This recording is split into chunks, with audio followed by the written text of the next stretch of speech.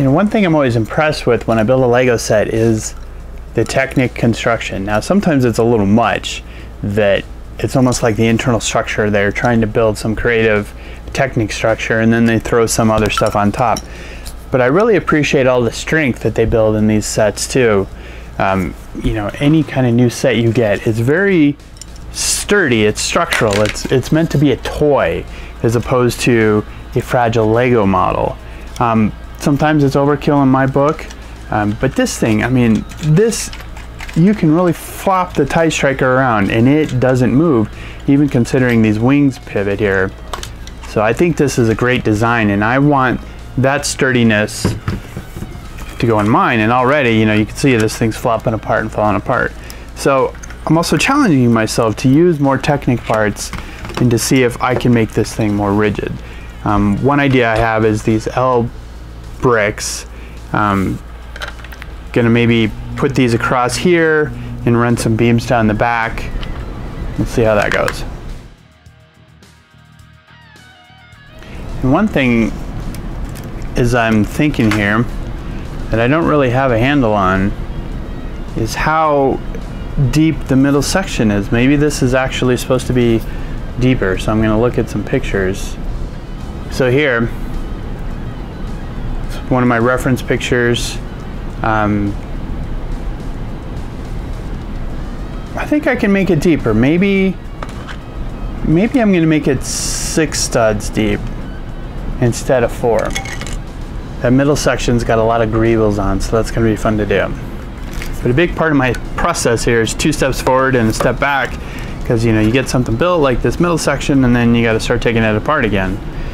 So if I go 2 more studs back, I'm going to lose a row of these guys. And the way this all connects in here, I mean, it's a very strong connection when you have 2 rows of studs and you connect sideways into it. I mean, that's one of the techniques Lego uses. But it's a very rigid, tough connections. It's kind of hard to take apart. And I'm always making sure I have the light bluish gray pieces on the outside, just in case there's any, you know, you can see any of it when you put the piece on the end.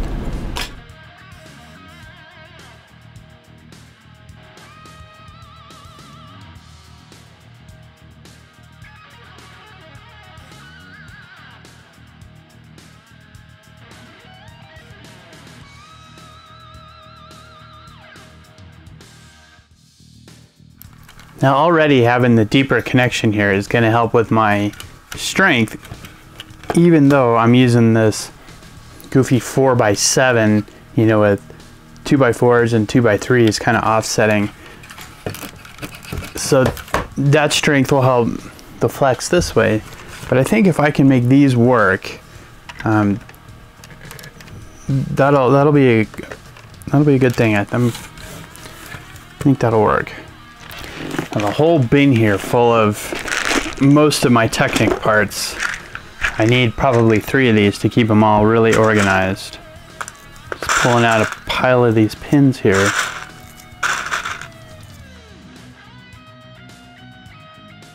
And the other technique Lego uses a lot is using these Technic bricks.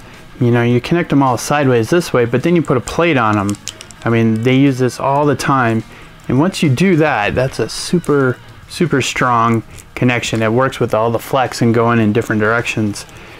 So I'm going to try to use that. I wish I could connect into this section here with some Technic. That would really help. But because these are all the connectors for the round slopes, I can't do that.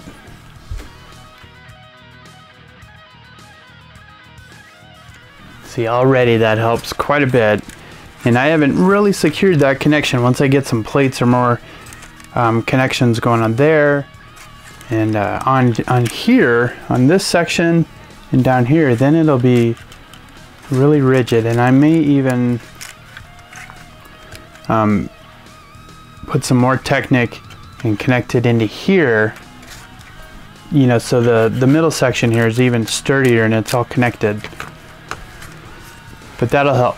I think next I need to get kind of a sense of scale for the whole thing. So I'm gonna go back, I'm gonna fix these sections here, because it doesn't work in the back. I gotta take one row of the round slopes off here, which is all right. I have an odd number here, so I can take the 1x out here, and then maybe I'll just have a tile back here or something. I don't know yet, but I'm gonna do that, and then I think I'm gonna build up my other wing so I can start to get a sense of how this is gonna look. I may also, well, let's start with that.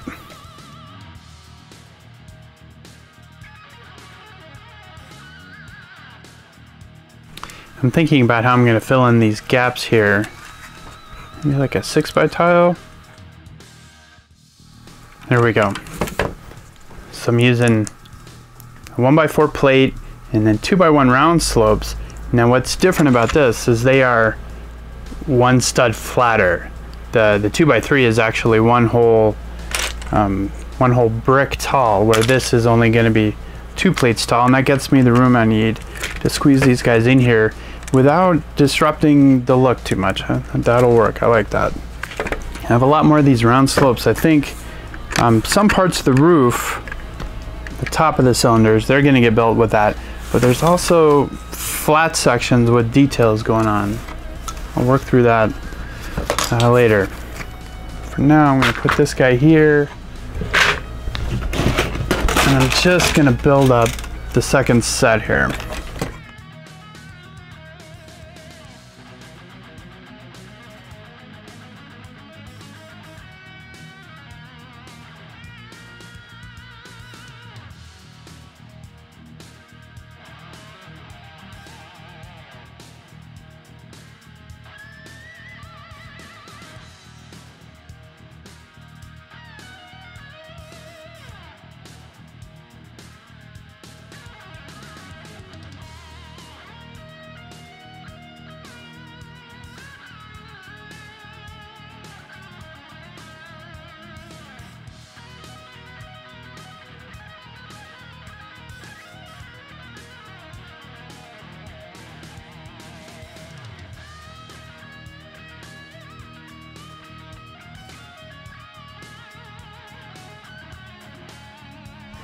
All right, now it's going to start to get a sense of scale, a sense of proportion to the whole project. It's one of those moments where it gets a little exciting.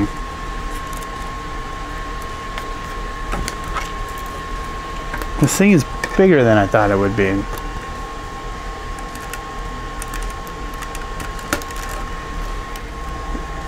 It's going to have some weight to it. So one thing I'm going to need to do, I think, is figure out a way to do some supports under here, and I think the design lends itself to that, so that these things actually support the weight of the whole thing.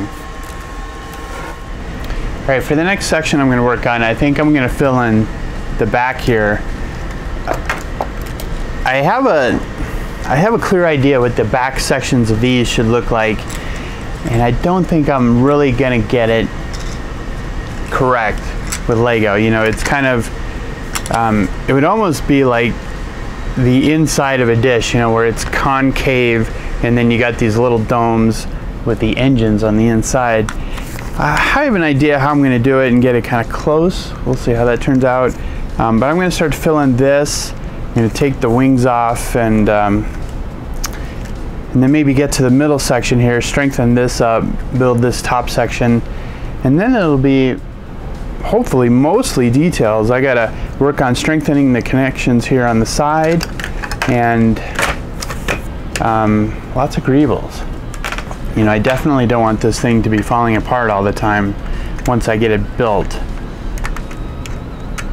So once I get more of these pieces on here, I'm gonna keep thinking I want it strong as I go along. But the wing sections actually are kind of heavy. That's a lot of plates. So it's kind of a concern. In fact, I may change these connections here just to give me more plates and more strength on the wings. So something to keep in mind.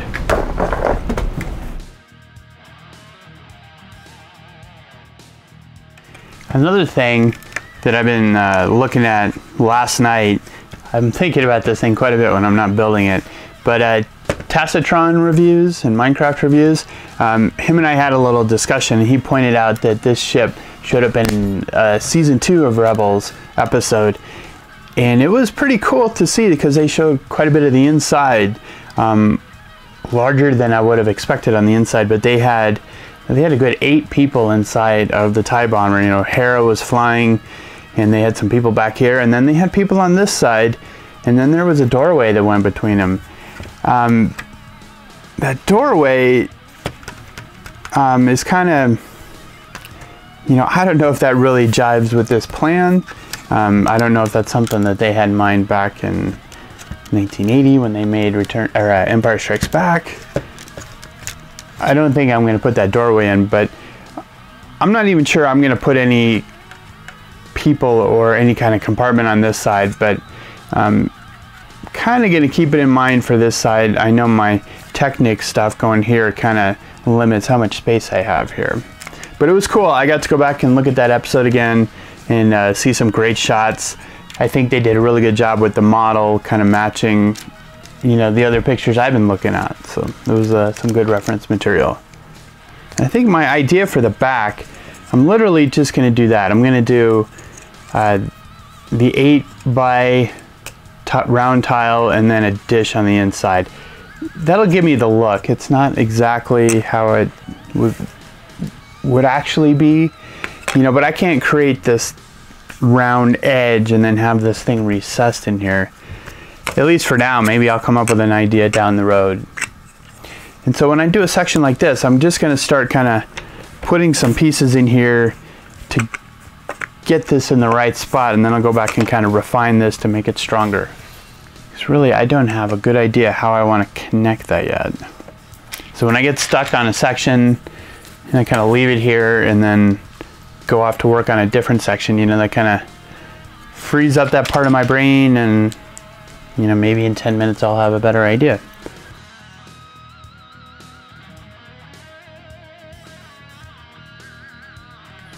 I love it when I know exactly where my parts are.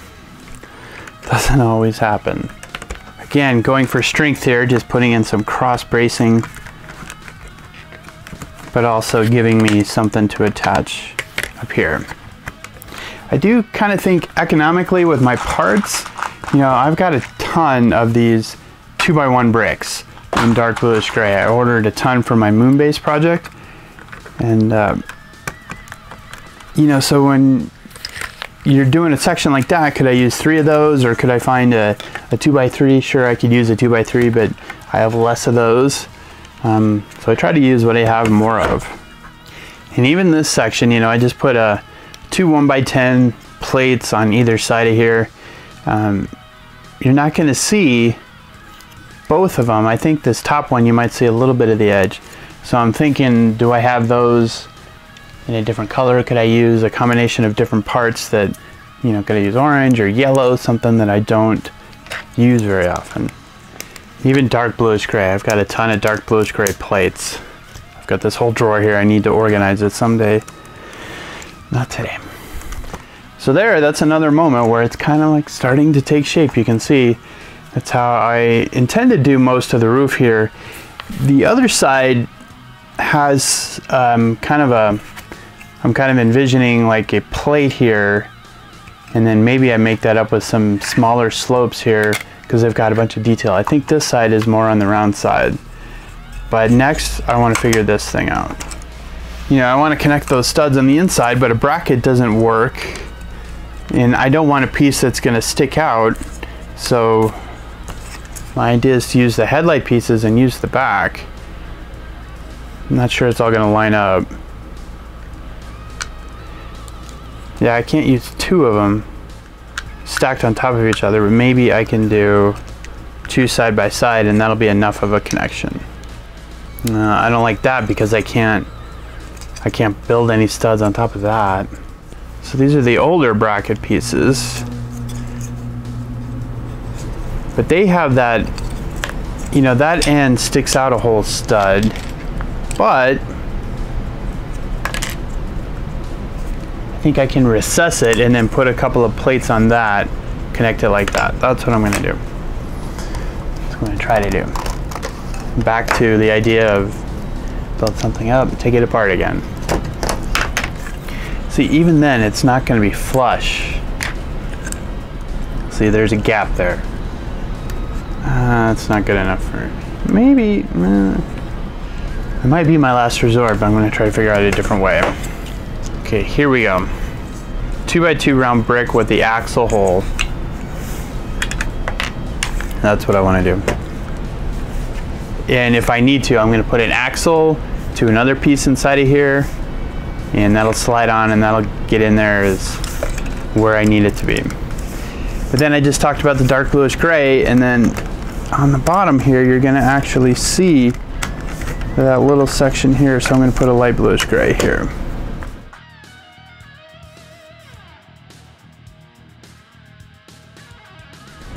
Two by two round brick, axle, one of the bricks with the axle connection in it.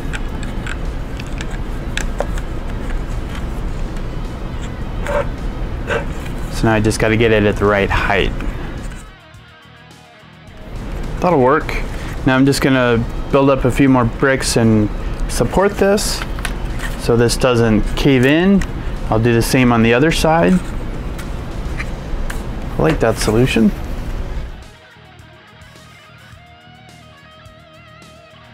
I'll put a little engine in here. I don't know if just that's enough. It's not perfect, but it gets the idea across. That's kind of the important part here.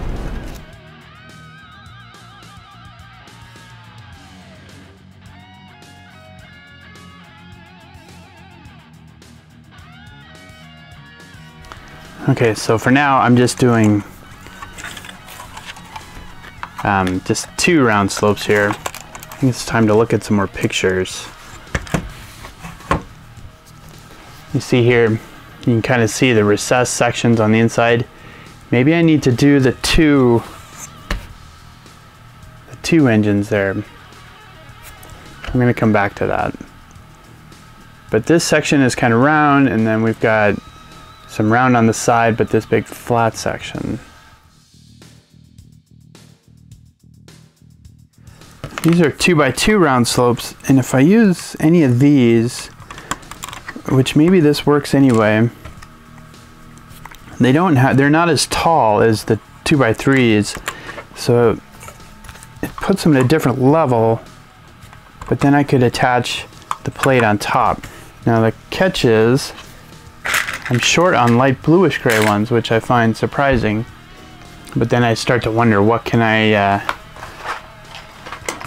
I take those from? And maybe I even do a row of dark bluish gray here in the middle, just for a little detail. I might go with that. Alright, that might be as far as I go for now. I think I'm going to switch to the front here, work on building up the front of the cockpit, and then for this I can kind of come back to my TIE Interceptor, my TIE Fighter design, kind of look at that to finish out these front sections. And I gotta tackle the middle here. Yeah, see, I've got 2x2 round slopes in here. I had them in the wrong bucket. Even 2x4s. I think at one point this was my miscellaneous round slope pile, and then I have since split these up. Now before this project, round slopes wasn't something I used a lot of, so when I was taking apart ships, this is, they just all ended up in one bucket.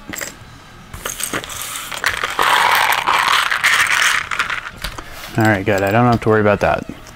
Don't have to rush off to Bricklink. It kind of has some weight to it. It's going to be a heavy ship. And for the front of this side, I think I just decided I'm going to do the 6x round dish. There's a lot of details that go on this thing that I don't have an idea of yet how to do.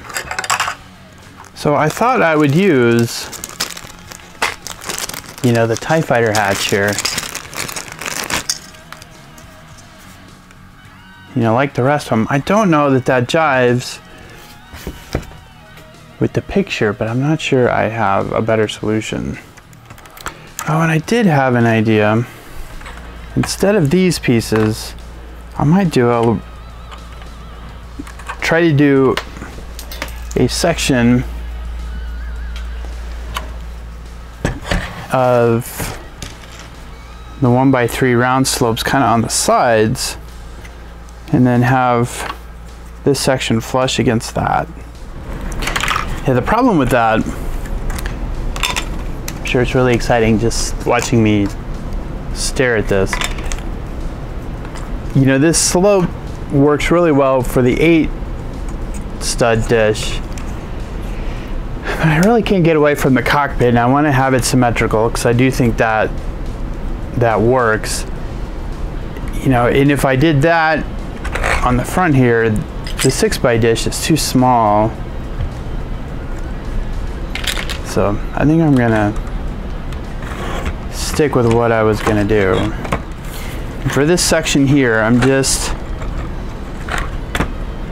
putting lots of these bricks with the studs on the side, just because I know I'm going to need to put a lot of greebles there. And then the other challenge will be this sensor that sticks down here. I haven't figured that one out yet. And because I did this goofy width, it's an odd number, so I'm using a 2x1 and then a 1x1, and I'm offsetting them. You know, because this isn't giving me any strength here. You know, as far as the cross bracing, but I'll need that for greebles. Maybe I'll leave that open going across there. I'm going to build this section across here. You know, it's the same design that Lego used on Vader's TIE Advanced and stuff, and also the TIE Striker. I'm a little tempted to use sand blue like they did on the TIE Striker, but I'm going to save sand blue. I'm going to use it very sparingly on this thing. You know, just little bits of greebles maybe. You know, if you look at the ship in Rebels, I mean, it's clearly just light gray. It's definitely got the bluish tint in Empire Strikes Back, and I wanted to kind of nod to that. But if I overdo it, it won't look good.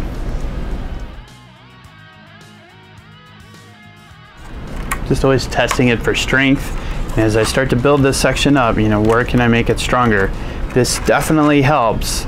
And I think once I get some plates going across the top here, it'll be good. But still, anything I can do to give it some cross strength, you know, using like these 2x1 or 2x2 bricks, L bricks. It's hard to keep track of all the different names for bricks.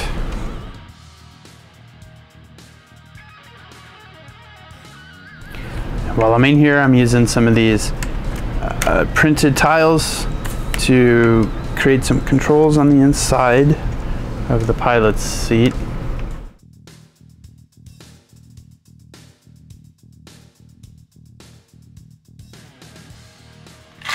So now I'm trying to figure out how to attach this thing to the front. Not quite the same problem as the back. I'm going to see if I can use a bracket for it. But again, I'm not sure if it'll be flush or not. Nope. Alright, so the bracket doesn't work. I think I just have to use the 2x1 brick with the studs on the side, and then I can only connect it with one row of the 2x2 plate that's inside of there. The important part is getting it to the right level as the other side. There it is.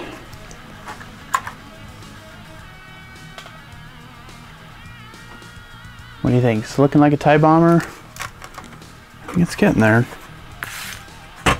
So I want to reinforce all of this, at least, you know, so it doesn't cave in. Because I used a row of plates here to connect the section going across, everything in the middle is off by one plate. And then I also had the section in the back where I had to offset everything by one plate, you know, to get kind of the two rows of the bricks with studs on the side to line up. So that's kind of caused me some issues, but I think for here, I'm gonna take these off and do a couple of row of plates to get everything level again. And maybe even I don't want to do that. I don't know.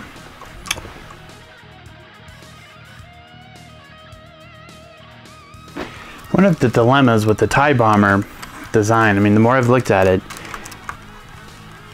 you know, it doesn't exactly look exactly like a TIE fighter in the section. It's two long cylinders, and you can just kind of tell when they built that at Industrial Light and Magic, 1979, 1978, whatever, when they were getting ready to film Empire Strikes Back, you can tell that it was a different mindset. You know, they had the idea of the wings on the side, but it wasn't a ball in the middle.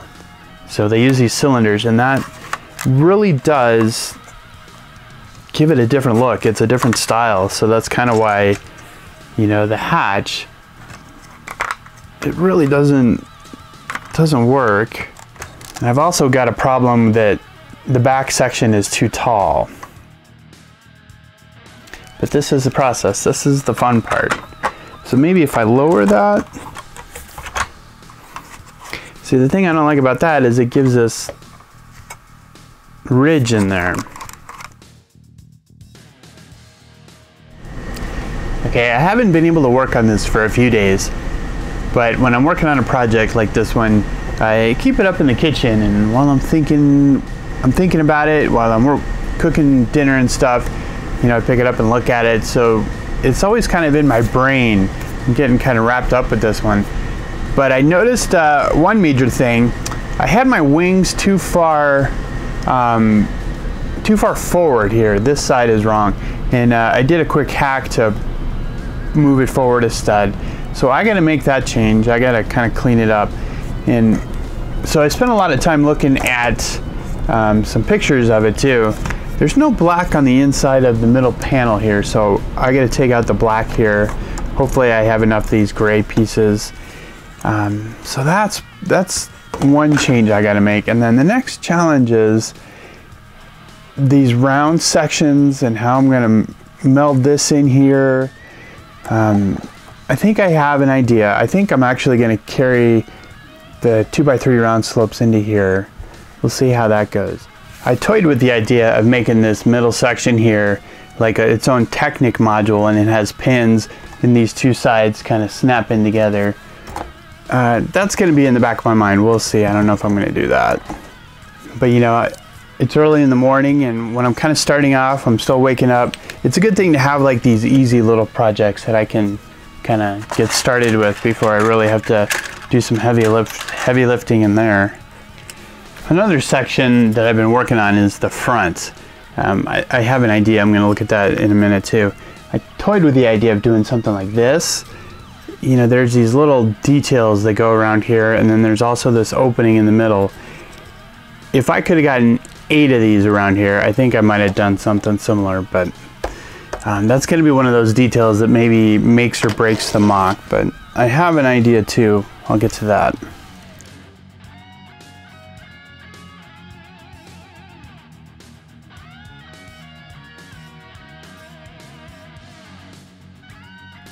The important part of this was that these connection points line up with these strips of gray, and also on the other side with these sections, and it connects right there. I was off. You know, it was one of those things where I was looking at it, picking it up, and it's like something just doesn't look right.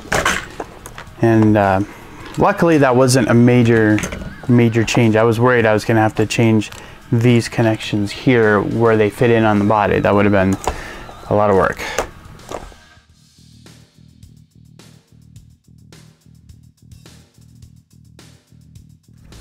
This is a flimsy connection here, so I'm trying to change the way I do this so it's a little stronger.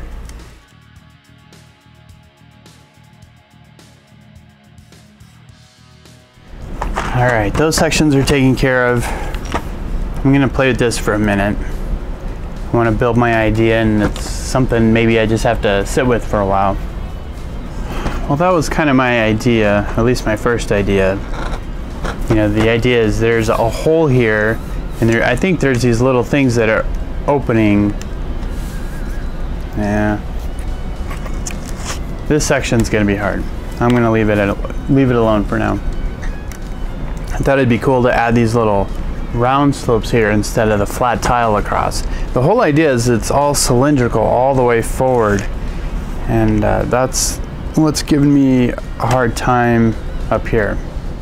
Is I want to kind of have the idea I want to carry these slopes going here, not have these.